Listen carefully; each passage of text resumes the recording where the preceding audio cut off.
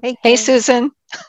let's talk a little bit about what goes on in Hypnobabies class number 4. This is where the course becomes more practical. We started off with lots of information early on, and then class 4 is where we start learning about what to do during the birthing time. So it starts off with recognizing the signs that birthing time is beginning and understanding some things that birth partners can be doing early in the birthing time, that the birthing person can be doing early in the birthing time. It's really when people start to learn, okay, so what do we do?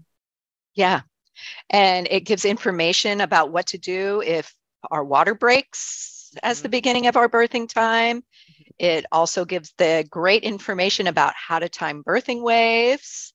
And then when do we leave? For those that are Right. leaving, like So when are we supposed to important. leave for the hospital or the birth center? Or when do we call our birth team over? Mhm. And then we roll into how to stay more comfortable for those that are going somewhere for that car ride.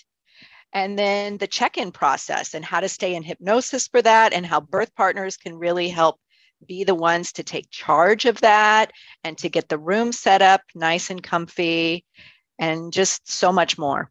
Yeah. And Mhm. next we'll be talking about what is taught in Hypnobabies class 5. Stay tuned.